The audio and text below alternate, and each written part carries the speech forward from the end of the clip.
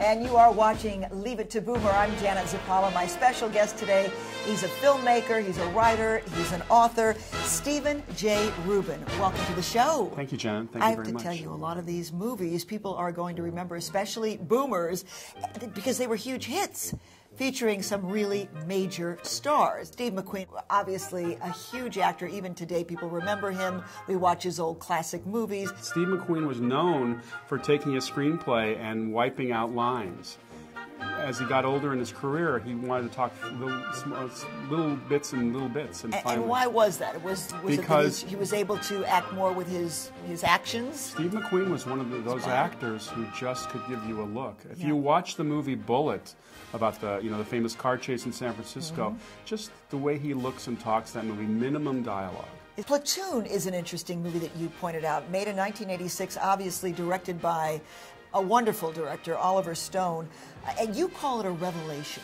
And I think Oliver Stone, by telling his own story, because Charlie Sheen was basically playing him, he put a face on the Vietnam soldier. And I think after Platoon, the change in attitude towards our American veterans was very, very palpable. We talk about the Vietnam War, and it was the first conflict, as you mentioned in your book, to be featured nightly on television, on the television news. Vietnam was there on the nightly news. I know for a fact because we had a TV that sat on our dinner table, literally sat on the dinner, or above the dinner table, and every night we saw those reports. And people, I think that the television news business had more to do with ending that war than most people think, because it was right there in the horror of it. If it had not been available to the average American, you wonder how much support they would have given to the anti-war movement.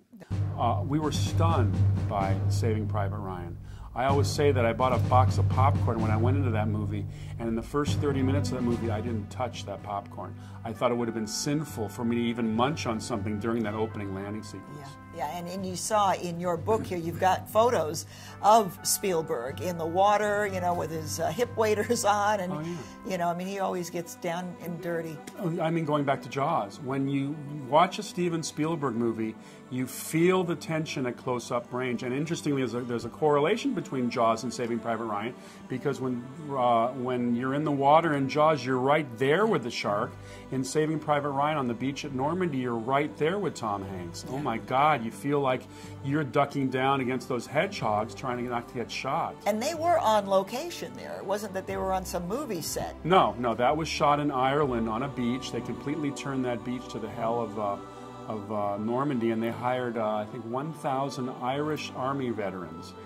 I had an interesting experience with this project. Silent Night. Silent Night. I got a chance to produce my own World War II movie. We did this for the Hallmark Channel in 2002. It's become an evergreen for them.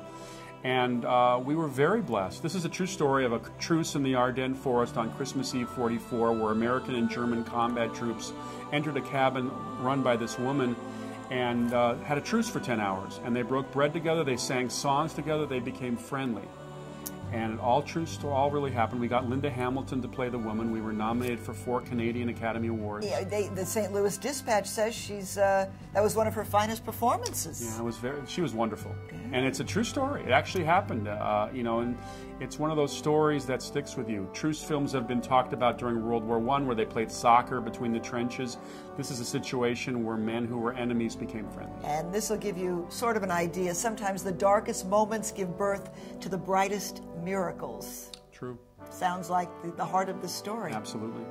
Stephen J. Rubin, thank you so much. Again, author of Combat Films, American Realism, 1945 to 2010.